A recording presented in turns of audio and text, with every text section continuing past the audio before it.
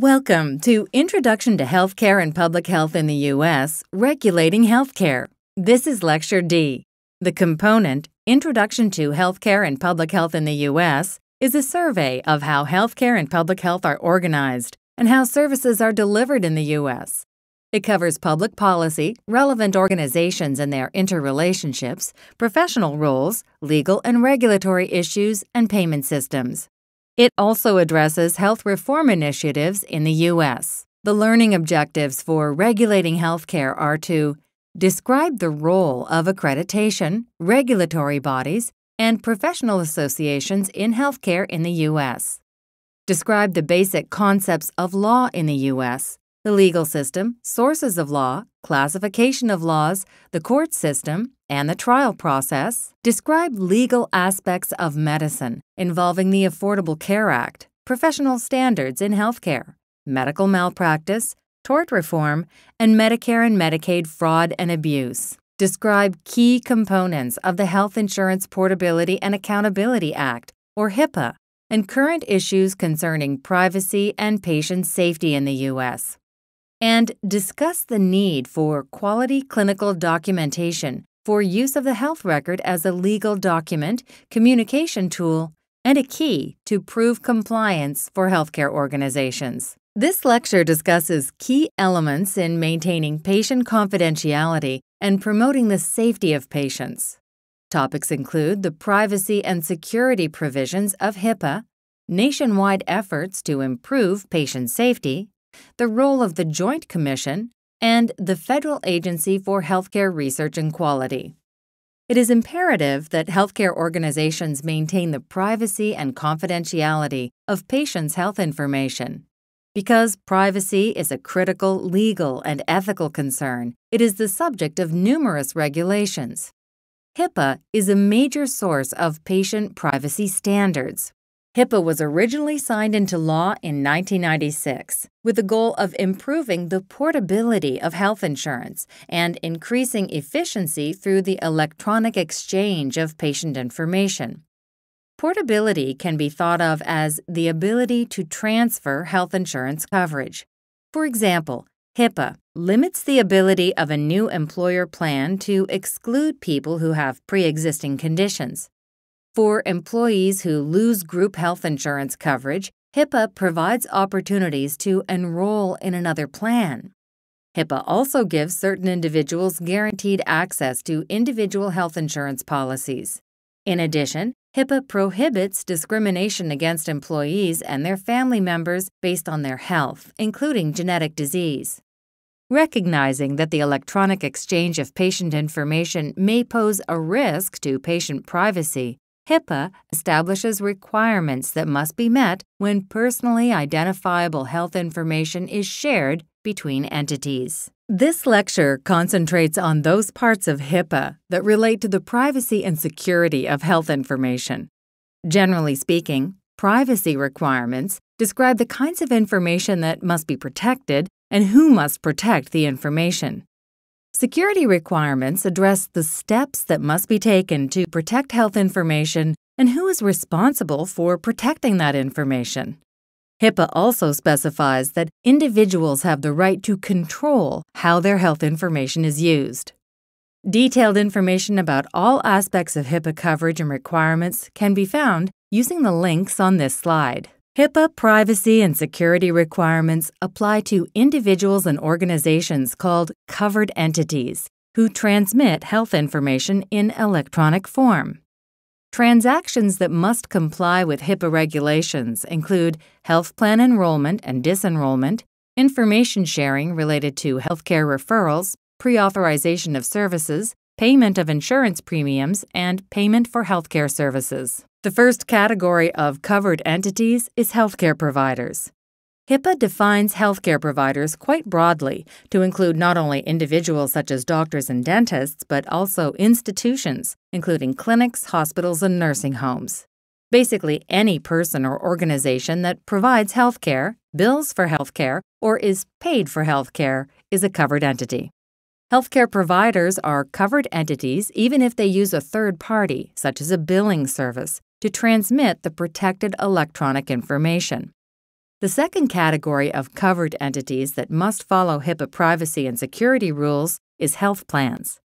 For HIPAA purposes, health plans include health insurance companies, health maintenance organizations or HMOs, company insurance plans, and government agencies that pay for health care. The third category of covered entities is healthcare clearinghouses, which are organizations that standardize health information.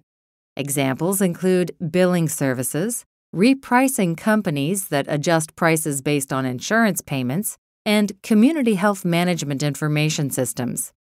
Value-added networks and switches are also covered entities if they perform clearinghouse functions. A value-added network is a private network provider hired by a company to facilitate electronic data interchange or provide other network services. A switch refers to a type of computer network vendor. In addition to covered entities, HIPAA rules also apply to a covered entity's business associates. If a covered entity engages businesses to help the covered entity deliver care, the covered entity must enter a business associate agreement, also known as a BAA, with each business. The BAA must specify what the business associate has been engaged to do and must require the business associate to comply with HIPAA rules.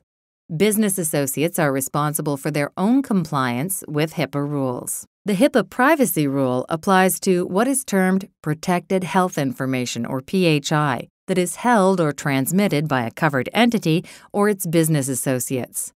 The term PHI refers to individually identifiable health information that is transmitted electronically, maintained in electronic media, or transmitted or maintained in any other form or medium. Obvious examples of individually identifiable information are the patient's name, address, telephone number, email address, social security number, and photograph. However, many other kinds of information are considered capable of uniquely identifying the patient. These include birth date, admission date, discharge date, medical record number, and date of death if applicable. Individually identifiable health information can be divided into three main categories. The first category, physical or mental health condition, refers to information that relates to a person's past, present, or future physical or mental health condition. The second category, provision of health care, describes the healthcare services that have been or will be provided to the person. The third kind of protected information is payment information. All of this information is protected as long as there is a reasonable basis to believe that it can be used to identify the individual. One of the basic requirements of the HIPAA privacy rule is to notify patients about their privacy rights and how their information can be used. In addition, the HIPAA privacy rule gives patients the right to see their medical records. The privacy rule also has several requirements that relate to office policies and procedures. Covered entities must adopt and implement privacy procedures and train their employees to follow the procedures. Covered entities must also designate an individual to be responsible for ensuring that the privacy procedures are followed. Finally, covered entities must secure patient records so they are not easily accessible to those who do not need them. The HIPAA security rule sets out administrative, physical, and technical measures that covered entities must have in place to protect electronic health information. The security rule does not require the use of any specific technology, so that organizations can use the latest electronic communications and security technologies as they are developed. The law emphasizes that security is an ongoing process rather than a one-time goal. The HIPAA security rule establishes certain minimum standards. In some states, state law may require more rigorous safeguards than HIPAA specifies. In these cases, covered entities must follow the more stringent state laws. The U.S. Department of Health and Human Services has published a summary of the HIPAA security rule that lays out some general guidelines. The first is to ensure the confidentiality, integrity, and availability of all protected health information that covered entities create, receive, maintain, or transmit. The second general requirement is that covered entities must try to anticipate threats to the security and integrity of the information and protect against them. Third, covered entities must protect against impermissible uses or disclosures of protected information. Fourth, covered entities must ensure employee compliance with HIPAA regulations. Compliance with HIPAA is enforced by the Office of Civil Rights of the U.S. Department of Health and Human Services. Failure to comply with these rules can result in substantial civil fines and criminal penalties.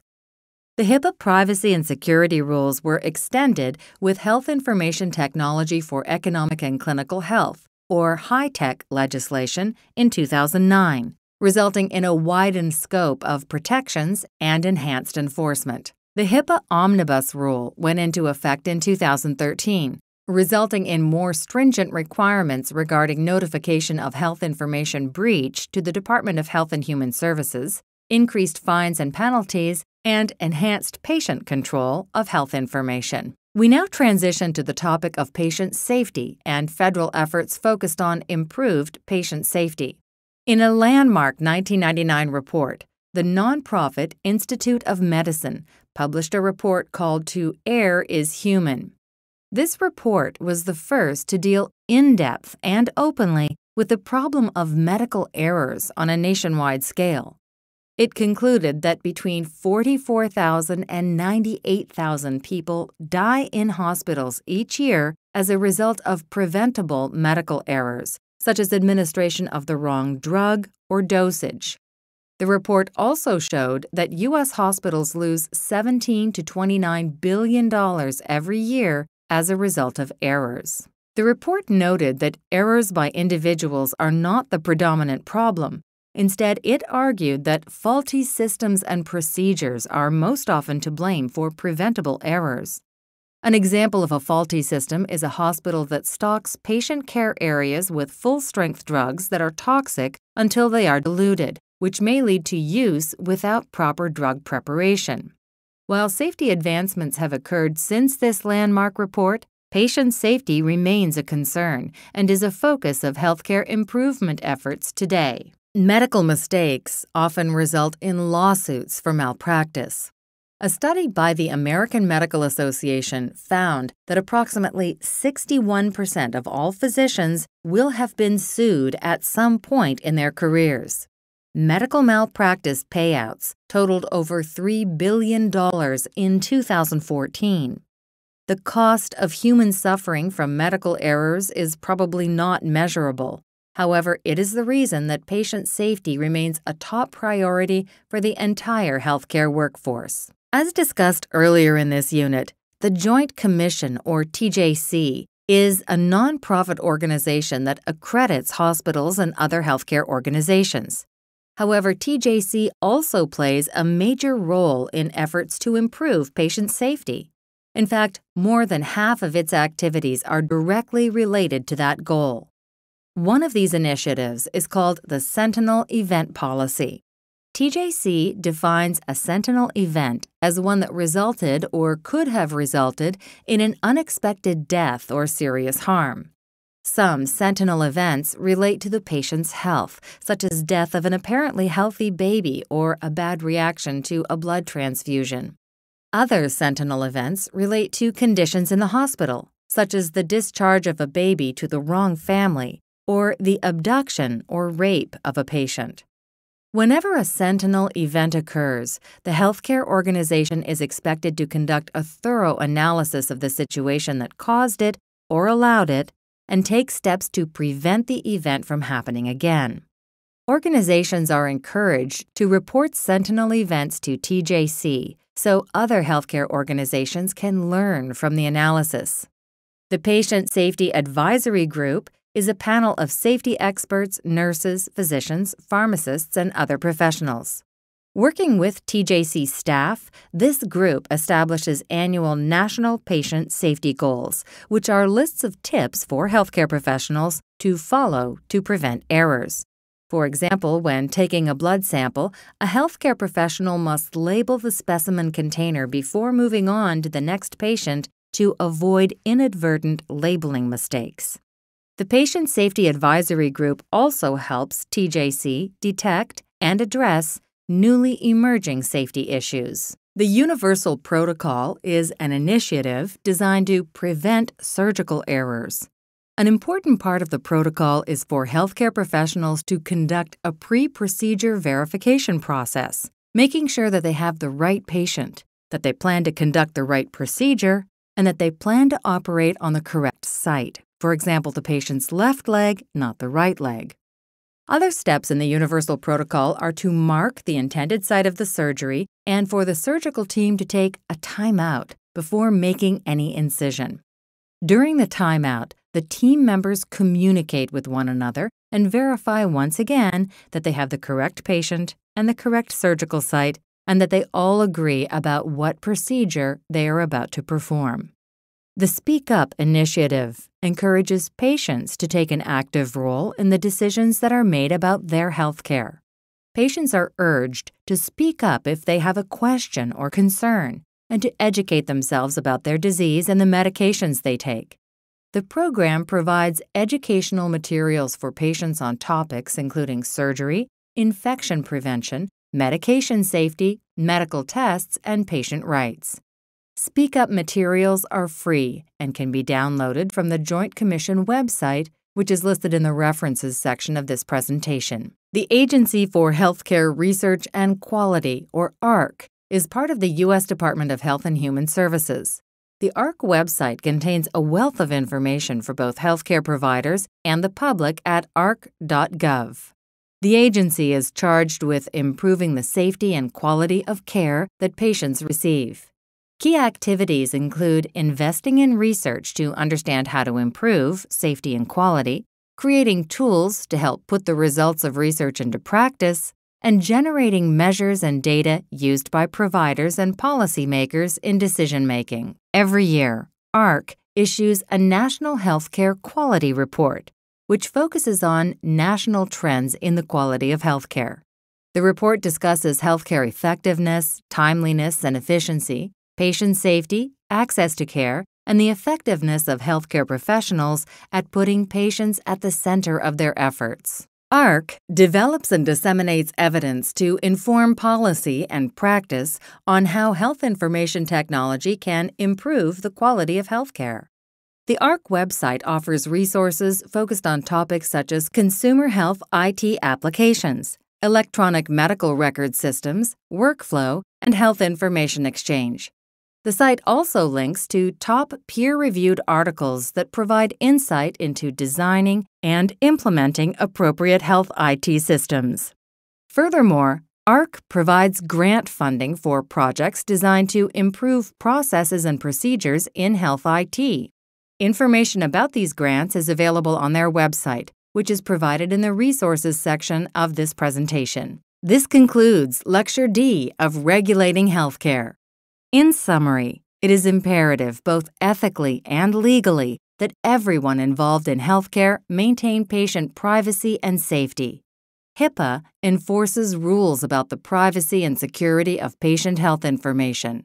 The Joint Commission supports initiatives for reducing medical errors, including the Sentinel Event Policy, the National Patient Safety Goals, the Universal Protocol for Surgery, and the Speak Up Initiative. Finally, the Agency for Healthcare Research and Quality is an important source of information about how to improve the safety and quality of patient care through the effective use of health IT.